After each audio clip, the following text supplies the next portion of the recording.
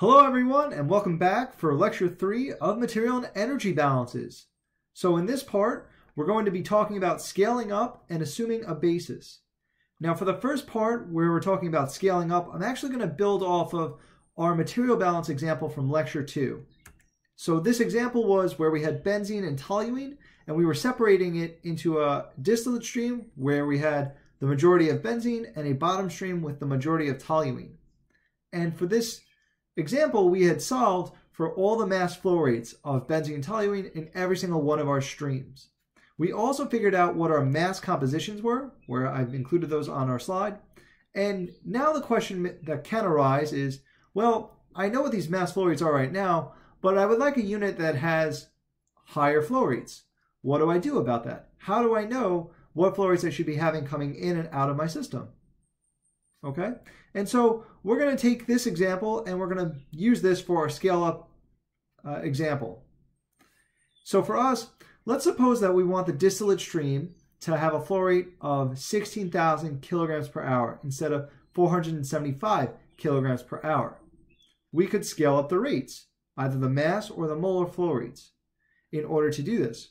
I will say though, you have to watch out. You cannot scale up mass or mole fractions. And that does not work because, as you know, there's a limit. You only have a total mass fraction of 1, and you can't just create more of something and less of something. So for scaling up, we can use mass or molar flow rates. We cannot use mass or molar fractions. Please remember that. So for us, with our scale up, we're going to say that our scale up is going to equal our desired flow rate divided by our actual flow rate. So for this example, we want a distillate stream, so that would be stream 2 with the majority of benzene. We want that to have a flow rate of 16,000 kilograms per hour. So our desired flow rate is 16,000. Our actual flow rate is 475 kilograms per hour. So if we substitute those values in, we will see that our scale-up factor is going to be 33.68. Now that we have our scale-up factor, what we can do is we can multiply all the flow rates by the scale-up factor to achieve our desired flow rates, or to achieve our desired distillate flow rate. So let's start with our stream 1, which is our feed stream. We knew that it has a total flow rate of 1,000 kilograms per hour. And now we're going to multiply by our scale-up factor of 33.68.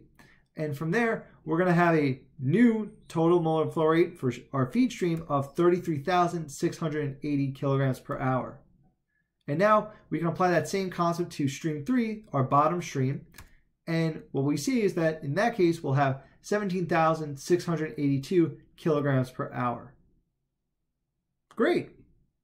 Now, another question that we're going to enter as we continue to do these material balances is, what happens when we have 0 degrees of freedom, but we're not given a flow rate?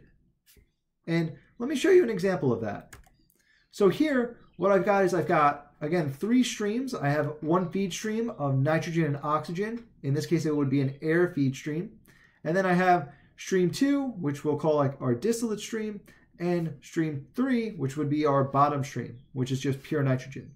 And in this case, if we do a degree of freedom analysis on our unit, what we'll see is that for our independent stream variables, we have 5, right? Because we have 2 in stream 1, 2 in stream 2, and 1 in stream 3.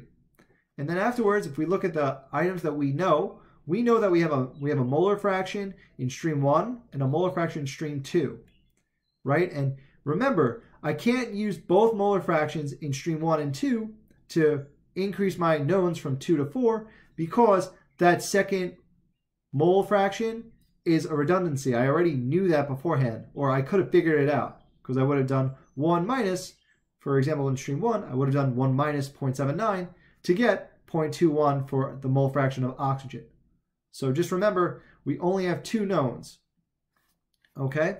Now, in order to reduce our degrees of freedom further, what we can do is we can apply some material balances. And in this case, because we have 2 components, we can do 2 independent material balances. And now we still have one more piece of information that we can use. And that's right by stream 3, where I gave you a process specification. I gave you a relationship between stream 3 and stream 1's flow rates. And because I have that process specification, I now have I'm able to reduce my degrees of freedom by another value of 1. Now I have 0 degrees of freedom, but I also don't have any flow rates. So what do I do in that case?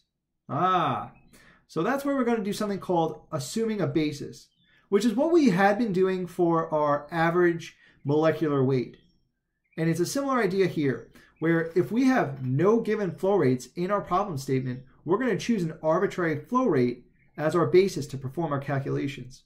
And as same deal for our average molecular weights, what we're going to do here is we're going to use 100 or 1,000, most likely. Those are good numbers to use, just because they're convenient, keeps everything nice and simple. And we're going to use that to help us with all the calculations. And just keep in mind, though, that when you assume a basis flow rate, you can only apply that to one stream. You cannot apply to every single stream and just pick a basis of 1,000 for streams 1, 2, and 3. Doesn't work like that. You pick one, and then you build off of that one stream's flow rate. Got it? Excellent. Okay, great. So that's going to wrap up this part of our lecture 3. So just to recap, we talked about what you do for scaling up, and we also talked about situations in which you're going to have to assume a basis. Now, thanks a lot for tuning in, and stay tuned for part 2.